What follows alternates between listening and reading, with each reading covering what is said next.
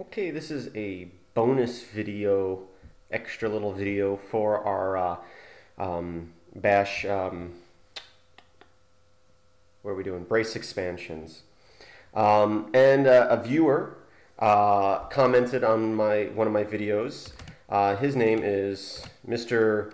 Rasmus Beck.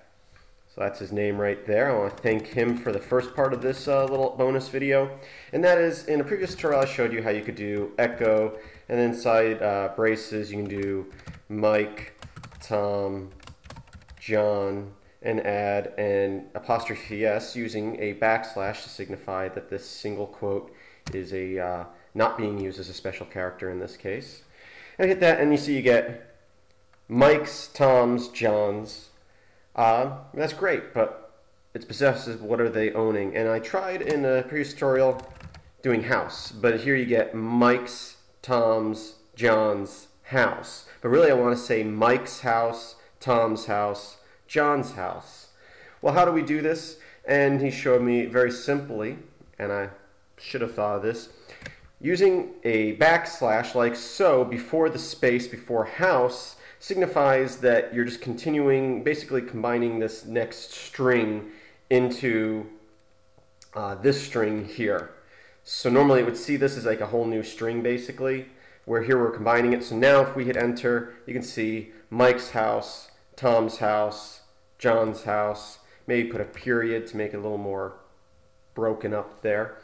But I wanted to take that one step further, and I was like, well, I want to add a new line to each of those. So what I tried doing was I did \n, and that didn't work. I got an N, and that's because I want to put these in quotations here, but still I'm still getting a \n, and that's due to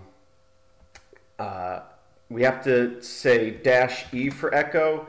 In certain cases, from what I've read, it depends on what version of echo you're running, just so that it accepts this \n as a new line character. But if we hit enter at this point, you'll notice that we get an extra little space on the second two lines.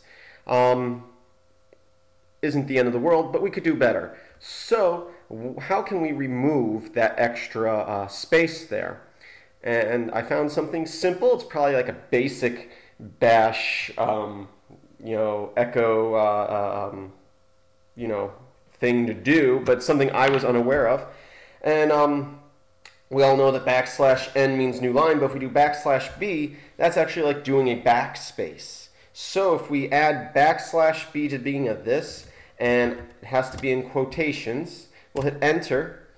It basically does a backspace before each line, removing that extra space. So here simply we've got echo -e, and then parentheses our \b, our brace expansion here, what we want to extend onto the end of that, and then another little string here in quotations for our new line.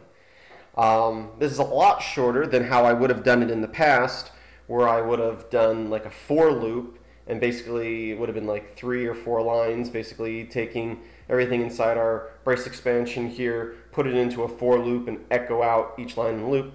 Here, saves a little space, and we learned some new little tricks here, especially this little backspace symbol here.